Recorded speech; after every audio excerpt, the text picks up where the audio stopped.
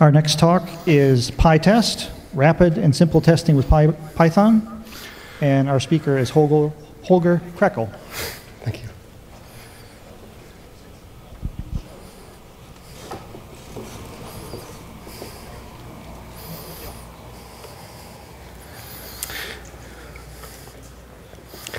Okay, I'm going to start right away. Thanks all for coming. I'm going to give a talk on various aspects of testing, talking a bit and connecting to when you have been to the other talks. For testing this morning, I'm going to connect to what Gary Bernard had to say about testing tiles and styles, and also some other people.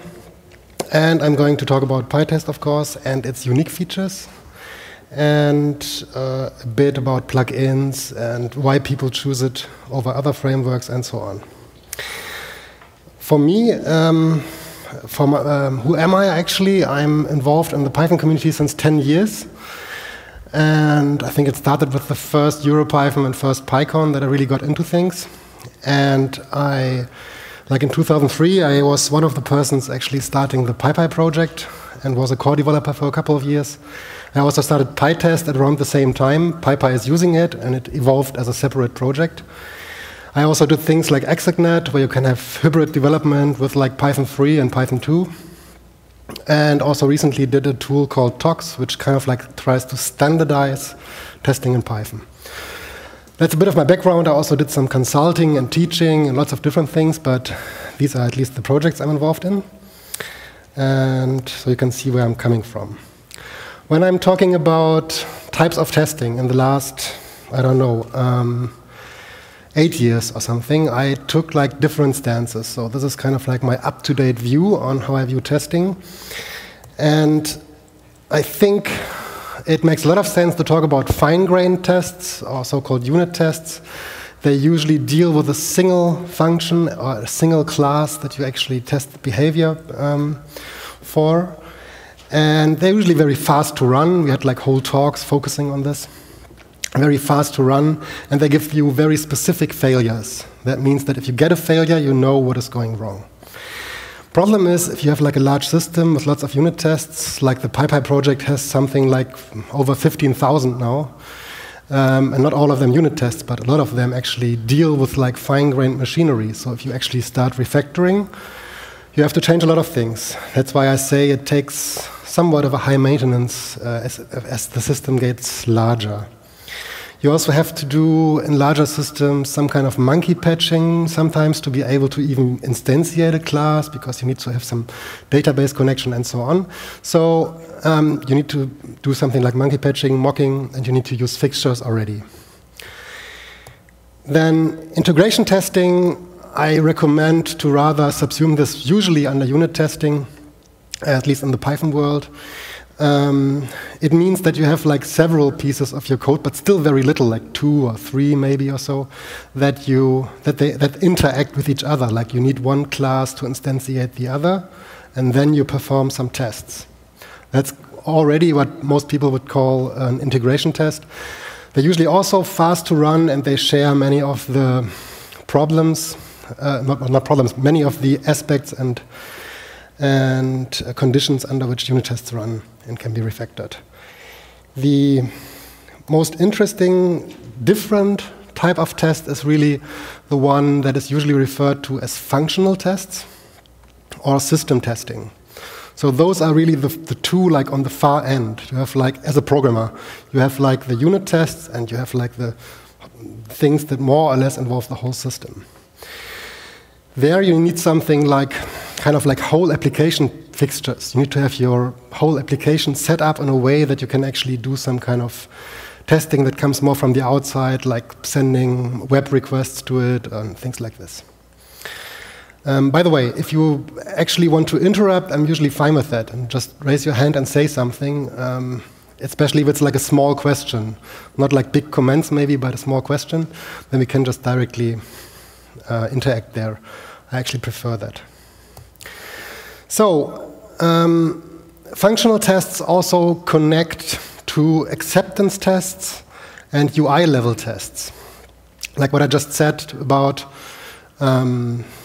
a system having to be set up in order to perform some tests, like web requests.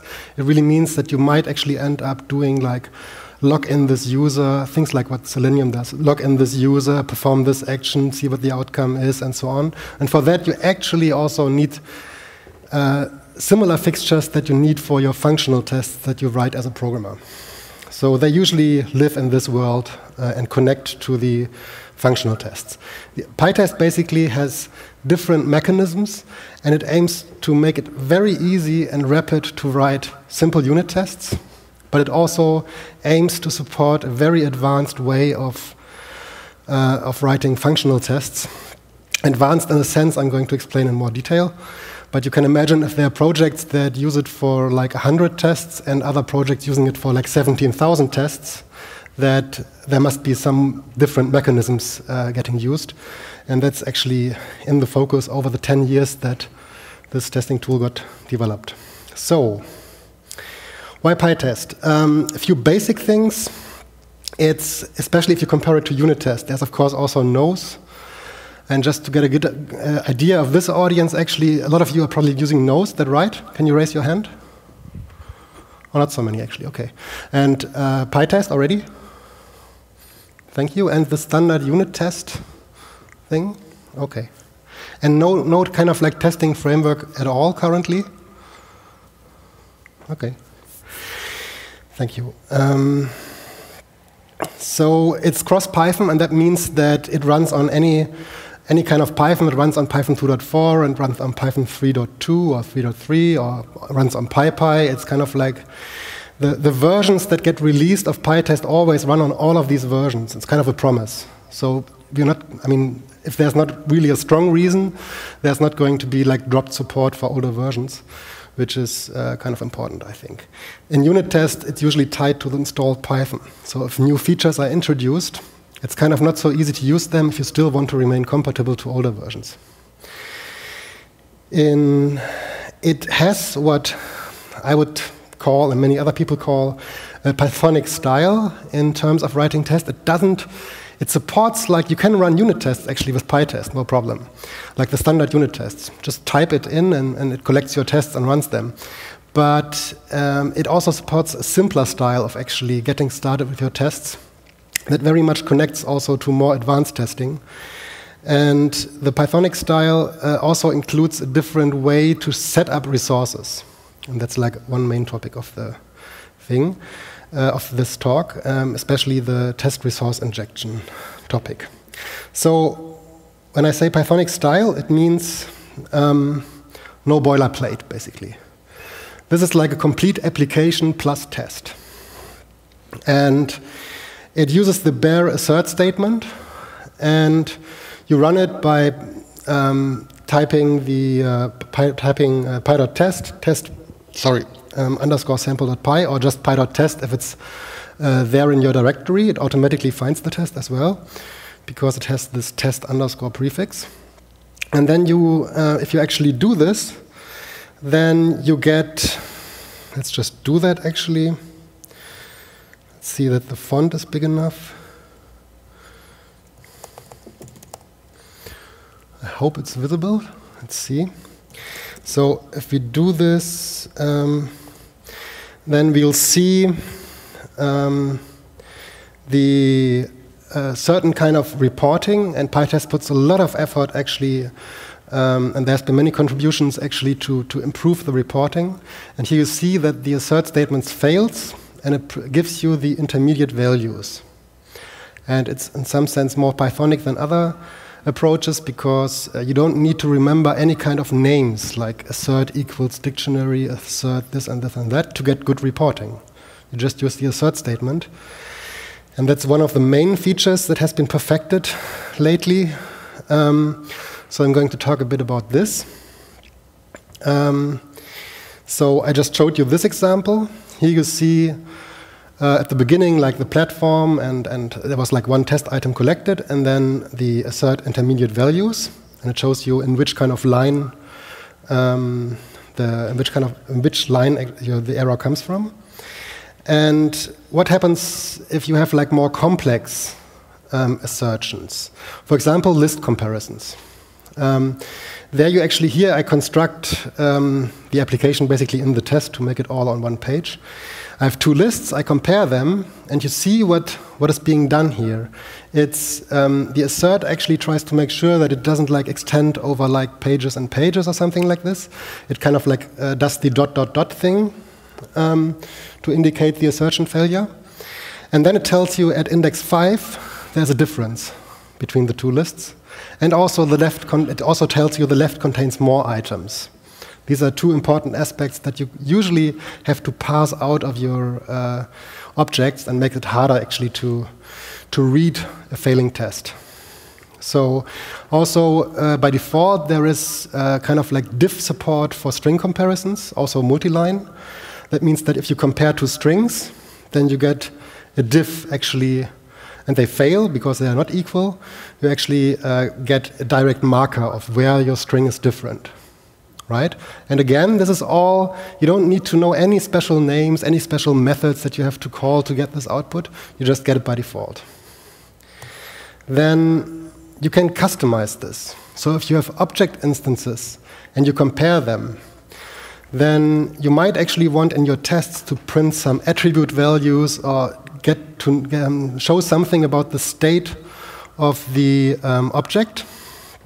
And you can do this without modifying your actual production code by introducing something which you can see here. This is just the only fragment that you need here is that you implement a certain hook called pytest.assert_compare, and pytest actually calls this to print the information about your comparison.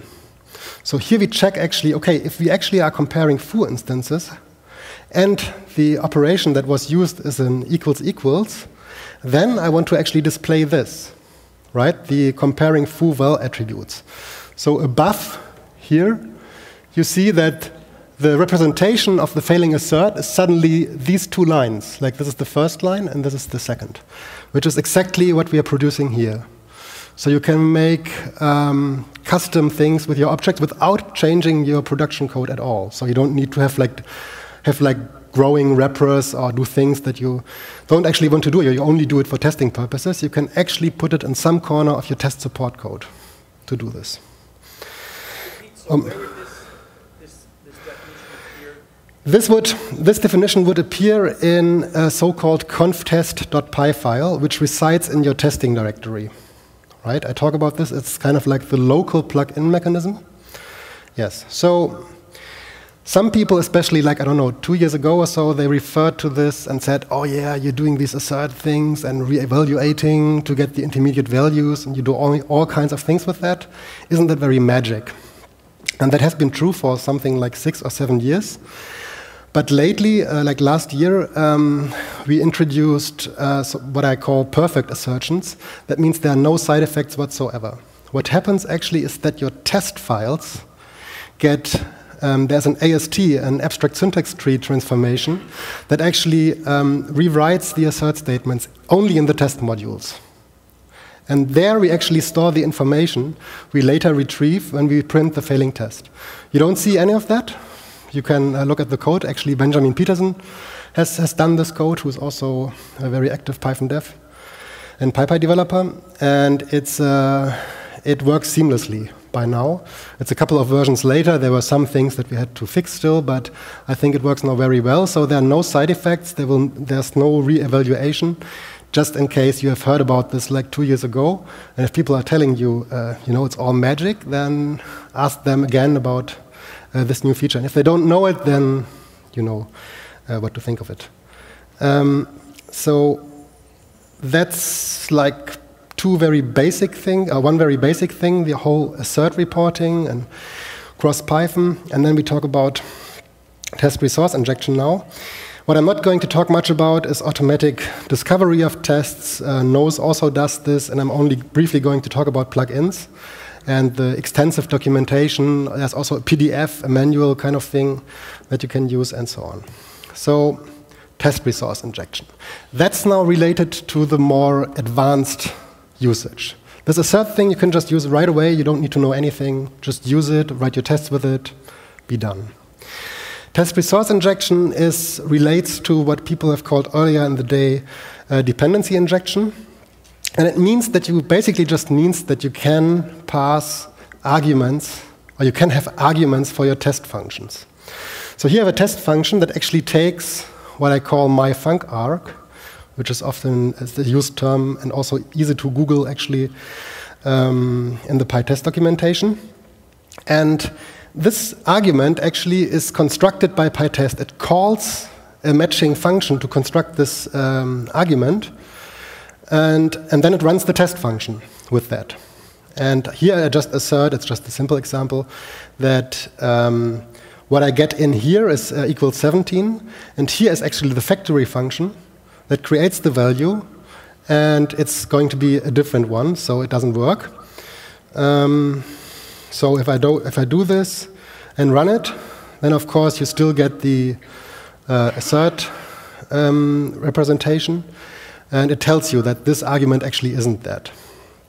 And the important bit here is that it's kind of like disconnected. You say, here in this test function, I want to have a certain resource injected, and pytest has a documented, defined way how to actually find this resource. Can be in different places. And there's a very, there's a switch, a command line switch called --func_args that shows you all of the available resources that you can have in your test functions. There are some global helpers, and there are some project-specific things that you can define for yourself. So the global things.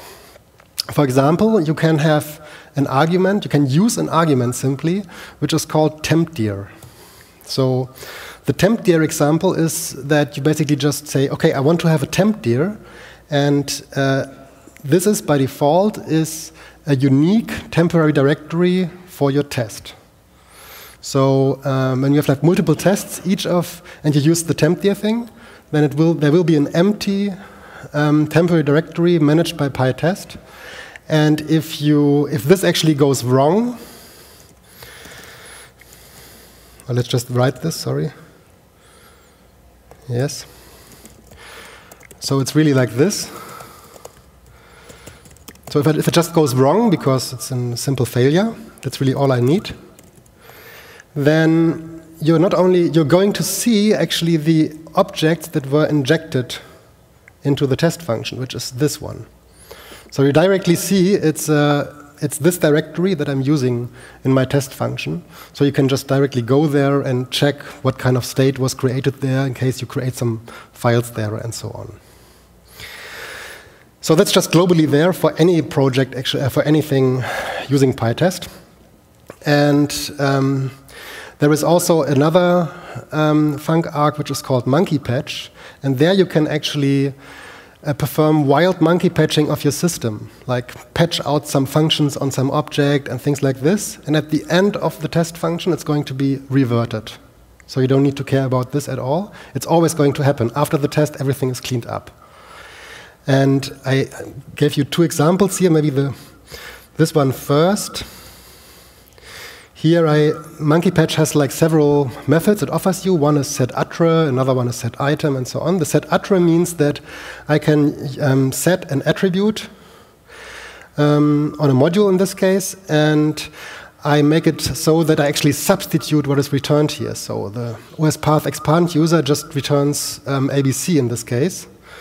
And now if I call this OS path expand user, I get ABC back, right? Forget about the assert 0. The assert 0 is always just, for me, a way to quickly fail and look at some value or something like this. So, and you can also do this with environment variables and so on. And it's a very easy way to, and very secure way to deal with mocks and attributes like this. So that's also generally available. What is also generally available is parameterization.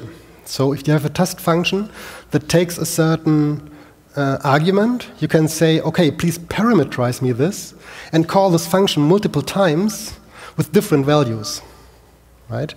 And that's done via a decorator, a marker, how it's called in pytest. There are several bits of markers. Here we just use the parameterized marker. And we say the argument num_iter, number of iterations here, should be from the list of 0 to 9, so range 10.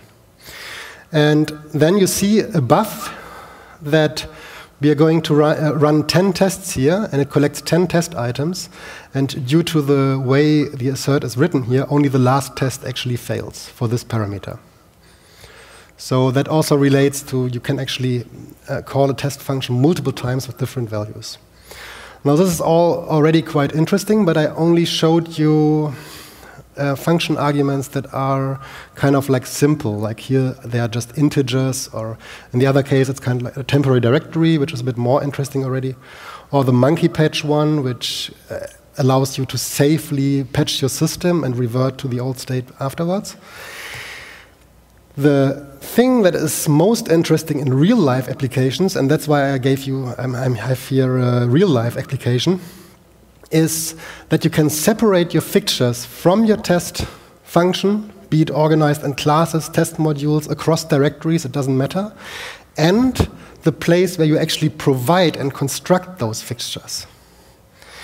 And that's kind of like a thing that you rather use like for system-level testing or higher-level testing.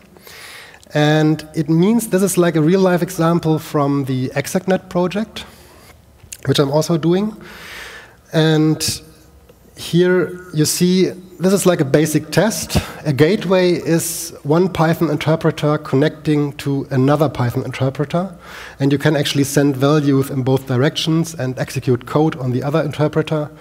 So Quora.com, for example, is using this to connect Python 2 with Python 3 and execute code there and vice versa and send values to and fro.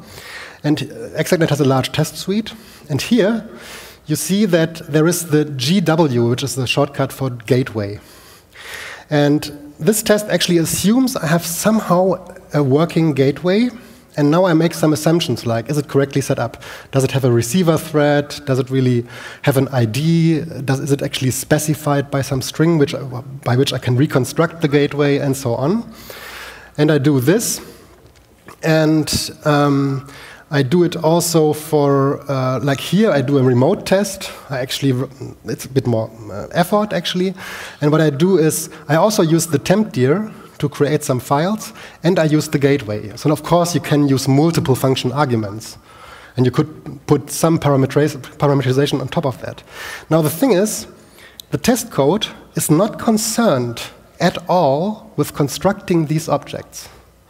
The test code can just assume, okay, I have like a working example instance here of a basic gateway, and now I actually start doing my things. And then again, in a conf test, I can define this kind of factory function. And this object here allows me to interact with the test. And I'm not going to go through all of the details here. But this request object gives you a lot of power, actually, to set up your resources and to perform cached setups of resources lasting the whole session.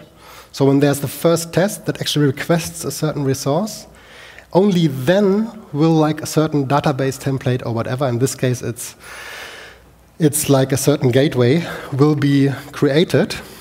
And here it's interesting that you can actually define a scope. And the scope here is defined dynamically. And that means that I have two ways to actually run a test. If I run the test from just like this, like on my developer console, like this, then I'm going to get a shared fixture. That means the gateway is going to be the same for all of the methods in the class, even for all of the methods in a module. Right? I'm using always the same gateway object. And of course, if one test actually messes up the state, the next test might fail. So this is actually not something you'd like to do in your continuous integration, like commit-based tests. What you do there is actually you pass, and you see this took like 11 seconds, you pass an option, which is defined by the ExacNet project. Let me see. Sorry. It's a bit large font for me. So like this. Now I have it, sorry.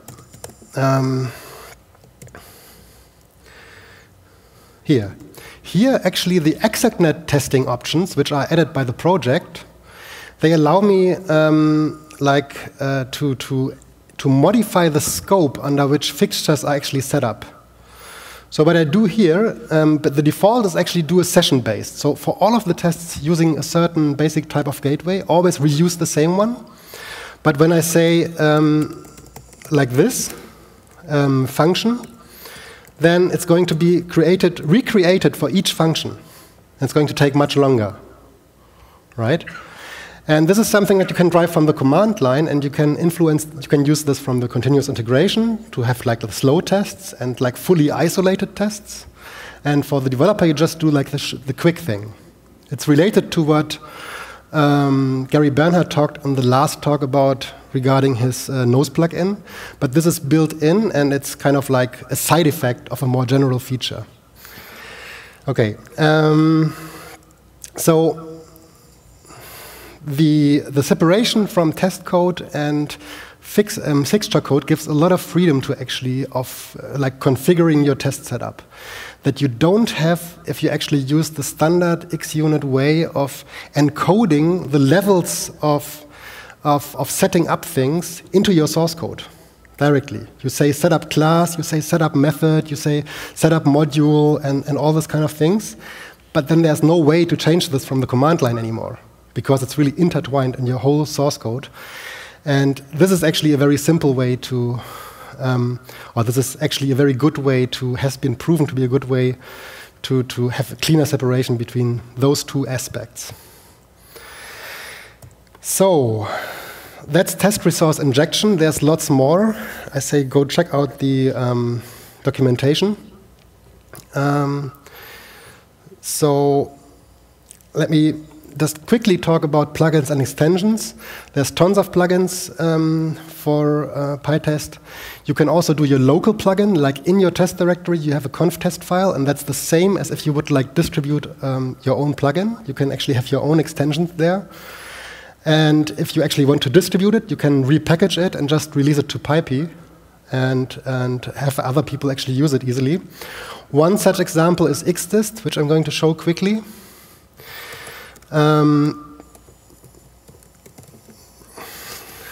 Sorry. Conference. So if I run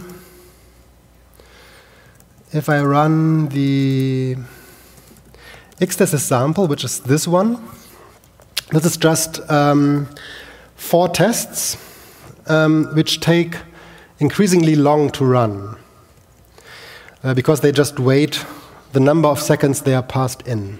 So it takes like 1 second, 2 seconds, 4 seconds. And that should be like 10 seconds in the end. And if you use distributed testing, like use 4 sub-processes, then this is going to take less time. It takes 1 second, 1 second, 1 second, because 4 tests are actually started in parallel. And so it doesn't really matter if one test waits 1 second and the next one 2 seconds, because they start at the same time. And you can actually verify that this is the case with a feature called durations profiling. So show me the 10 slowest tests actually, and including the setup functions. So here you see that I have like the pytest test that gets passed in the parameter 4 here. It takes 4 seconds, obviously. And so on, but you see the overall time in the end is still just 5 seconds because they just run in parallel, right? So that's the pytest plugin. I'm sorry. So there's many others. You can, of course, create JUnit XML, and there's a pytest.wim plugin for, I think there's going to be a lightning talk about this by Alfredo. And there is a pep8 checker that has like configurable checks for testing your application source code against pep8 compliance. There's coverage, of course, and recently there's a timeout plugin, so that if your tests take too long, there are several methods to interrupt them, and so on. So one more thing I'm going to mention at the end. I still have, sorry, 5 minutes? Or? One thing that PyTest does from the beginning and has now refined a bit more, actually, is you can have your own testing language, right? You can say, I want to have this as the definition of my tests. And with PyYAML installed, this is actually how the reporting looks like. So here we're really running testsimple.yml. testsimple.yml, and the reporting is completely custom. So it doesn't include any kind of Python tracebacks anymore. You can invent your own testing language here. And how this is done is, where is that? No, I'm actually going to not show that in detail. This is a mechanism that is documented on the website. There's an example actually for exactly this output I'm showing you and how you can make it yourself. It's like 15, 20 lines of code, and you have this output and can define your own testing language and can define what does a certain data input lead to in terms of application calls and how is it actually reported. And of course, you can mix your Python tests with this. So you can have a couple of those files and a couple of Python files, and those get the normal Python test runs, and the other ones get the domain-specific testing language. And of course, you can share resources between those. So project users, there are many of them. They are listed, actually. What I've liked very much to hear, of course, being one of the authors of PyTest, is that people from Fedora actually, are they actually here? Ah, great. I hope I'm not misrepresenting you. You're still the opinion. Came to the conclusion after comparing Nose and PyTest that they're both quite capable, and that PyTest has like better documentation and more detailed output and so on. And I think the Mozilla WebQA people also came to similar conclusions. And that's, I think, also related to PyTest, since 2 years has like the version 2 series, which like cleaned up lots of code. Like the code was reduced by 40% or 50%. So lots of cleanup and old things thrown out. And by now, most of the projects, there was like small headaches for larger projects who used some like corner features. But by now, I think most of the people have converted. And the releases now, actually, like in 2011, there have been 2, 4, 6, 8, 9 releases. So there's like really a lot of releases. If you have any bugs or contributions, they're going to make their way in very fast. And yes, so I hope you take part on this. Also, if you actually like what I'm very interested about, I like to do like real-world scenario-driven example documentation. So if you have something where you have a problem, then please post it to the testing in Python list or to the PyTest development list and say what you're trying to do, and then someone is going to try to help you and make an example of how this works. Don't be afraid, just do this. It really helps us actually finding good examples that people really need, instead of like inventing all kinds of examples that might make sense in some abstract manner. So that's really a very good contribution to do, and I invite you to do that. Okay, so that's the talk, and I'd like to take some questions if I still have the time.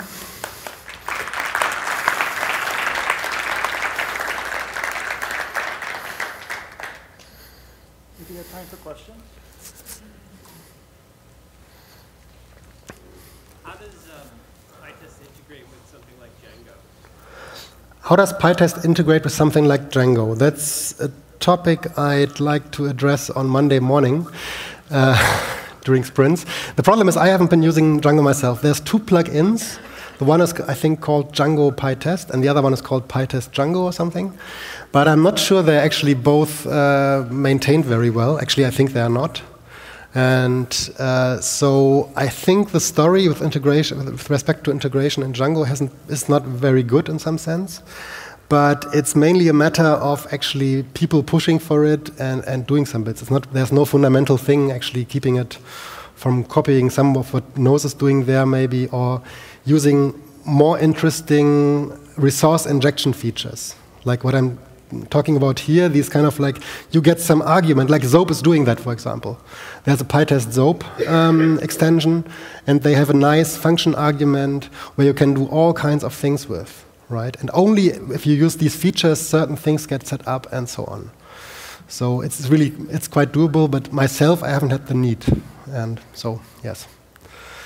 Yes?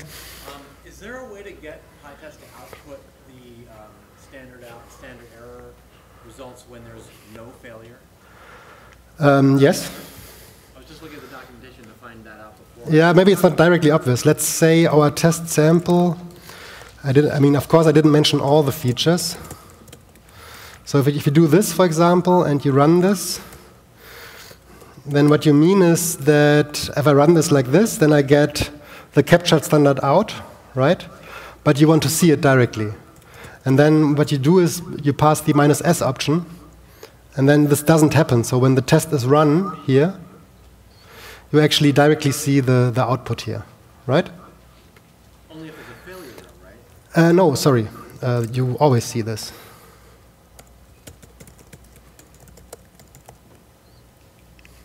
Right? It's maybe more obvious if you run in verbose mode, then no, it's not. But if you write something like print hello multiple times, then it's going to be obvious. Okay, this is not the same as showing it in like captured output, because I mean, if you really need this, and this -s is not enough for your real life use cases, then we can think about integrating this. But I think the -s usually is enough for that. Okay. Questions? Yes. Yes. Yeah. So you talked that in the past few versions there was a major cleanup. But could you give us a little bit of a sneak peek of what things are coming in py.test in future releases, and what things are you planning? Yes, I think the main bits actually are really going to focus around like some improved documentation. And there's not any single big thing. There's going to be a parameterization, stabilization thing. So the 2.2 series have been about this new parameterized mechanism. And there have been some big fixes related to this. And the next big thing, I think, is some kind of integration with TOCs. Not really integration in that sense. It should also continue to run with nose and other runners. But making pytest kind of like produce an output that can be processed by TOCs and basically help you in testing against different configurations and have a better view like in HTML and things like this. But there's no big things currently scheduled from my side, actually. So I think it's rather complete currently, and there's lots of things to do, of course, but it's not going to change that much in the, let's say, next year, I think. Okay? Yeah. Does pytest support test generation? Kind of like test Nose? What? Test generation. Test generation. Well, can you say a bit what you mean by that? So I use nose to generate functions, and then I can yield functions and arguments. Test generation. Yeah, well, yeah. I mean, the yield mechanism that nose copied from py.test actually is still in. It's still in pytest. You can still use it, but it's not advertised because the new way to actually do parameterization is much more powerful and integrates like with all the other features much better. The yielding is kind of like cool if you do it the first time, but it gives you all kinds of problems. And I'm not sure, but I think Nose 2 is actually also trying to get rid of that, right? So I don't think it's not advertised by pytest anymore, but the new test resource injection, including parameterization, including like the full dynamism, is like the way to go, in my opinion.